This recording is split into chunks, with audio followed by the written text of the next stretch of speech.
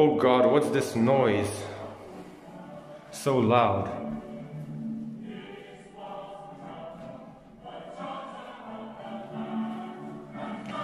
Aquilius?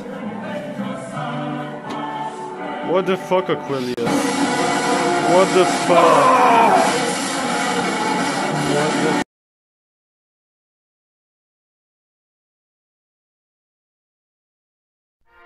I originally came up with the concept for this video in mid-2019. Back then it already seemed like Brexit would start sizzling down and relationships could improve again. However, I was obviously very wrong, and Brexit has somehow still remained relevant into 2020. Good going, UK. Good going. But this is not a Brexit video. Otherwise, I wouldn't be unique in any way.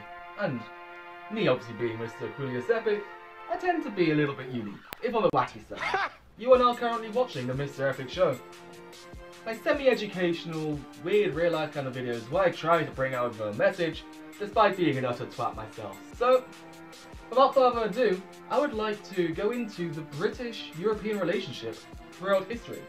I won't go as far back as Stonehenge and the cavemen because, let's be real here, I don't think we need to start talking about that. They would even be lucky if they knew that there was something on the other end of the sea, so I would assume. They got over the channel somehow and started settling in England and started placing some stones somewhere. That's as far as I can imagine the earlier relationship between Britain and Europe being.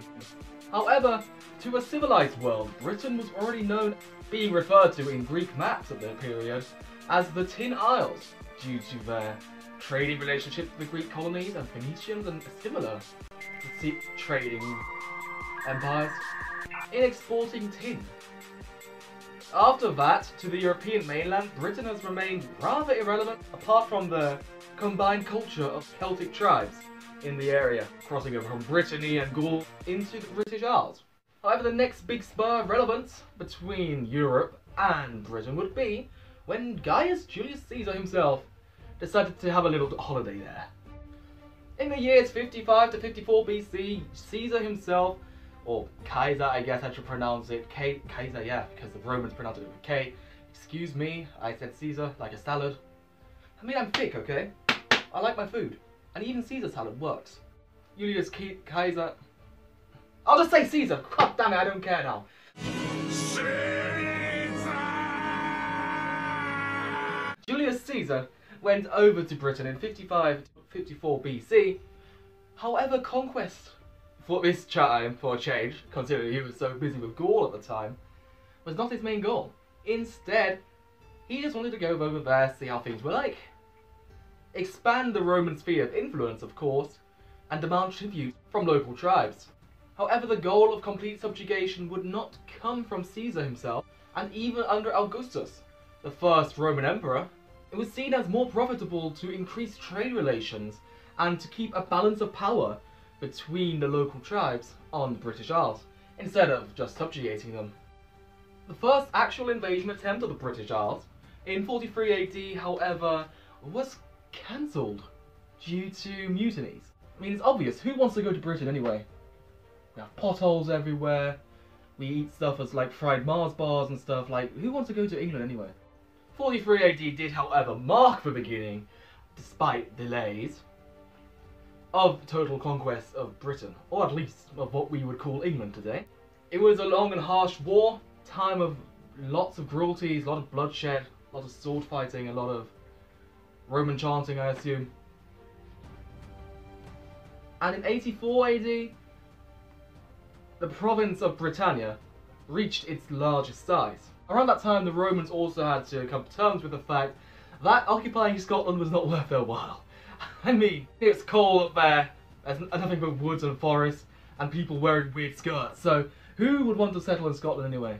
Okay, jokes aside, I love Scotland. I made a whole video about that way back in the day, very cringy, go check it out. I play bagpipes, okay, it's glorious. But realising that Scotland was so inhospitable, Hadrian himself decided to do a Trump, and he built a wall, and actually succeeded. In another video, you'll actually see me standing on the remains of Hadrian's Wall, which you can visit to this day. Amazing place, actually. Great view. And quite historically significant as well. However, Britain never proved to be the most stable province in the Roman Empire. with insubordination and rebellions coming from the army itself, already starting to wreck the Roman hold over Britain, starting even centuries before the actual collapse of the West Roman Empire. Several sub-empires, like the Gallic Empire and the Britannic Empire, were even formed within the boundaries of the Roman Empire, in times marked by huge ethnic reshuffling. Saxon and Irish attacks started plaguing the British Isles, and so Roman troops started withdrawing from the northern areas in 402, and total abandoning of the province by 408 AD. As we can see, initial contact between European civilization and Britain didn't go quite as smooth as it could have, especially considering the great Roman war machine itself not even being able to subjugate the country for a very long time.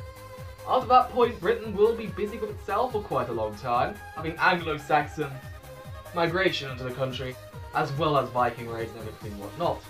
However, the next biggest impactful moment between Europe and Britain would be the invasion of the British Isles by the Normans. The initial reasons for the invasion of Britain were a bit complicated. In a boiled down simplified form, there is this dude called Edward the Confessor who succeeded the British throne.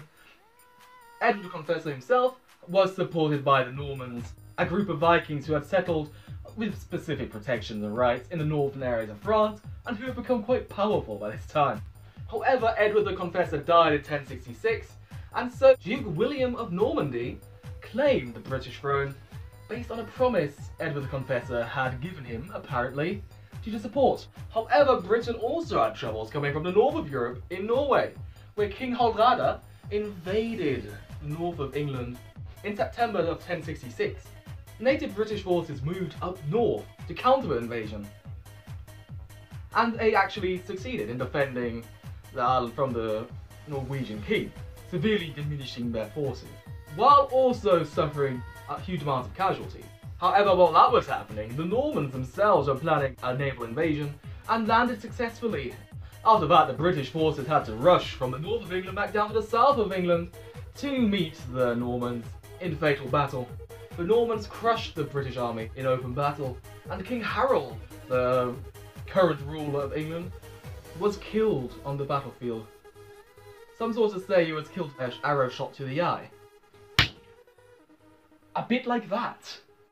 After that, and a few other squabbles as well, with rebellions lasting up until the 1070s, the Normans officially claimed control of the British Isles, and Duke William of Normandy was henceforth known as William the Conqueror, and such, the first true proper British dynasties, of at least the English throne, were formed. Now this video will be long enough already, and you don't need to worry though, because I have still got plenty of subjects to go. We are not even close to where we are today. I mean, this wasn't really a Brexit, this is really a how would I say it? Remigration? Nah, you can't immigrate Britain to a thing.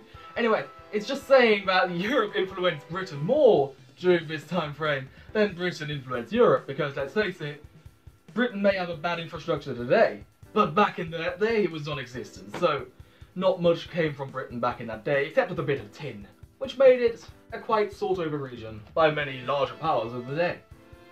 With that though, I hope you have a lovely day whenever you're watching this, and if you are interested in seeing more of this, feel free to do the usual shenanigans like liking, sharing, especially sharing because I want to get out there, and subscribing, and all the usual shits as well, because, hey, you've been watching the Mr. Epic Show, the semi-educational show with me, your host, wearing a city cape for some reason. Special thanks to my Patreons as well, who make me inflate my ego a bit more, and my belly because I can occasionally buy a kebab or two. So, thank you very much. Have a lovely day, everybody, and stay epic, because then I will see ya.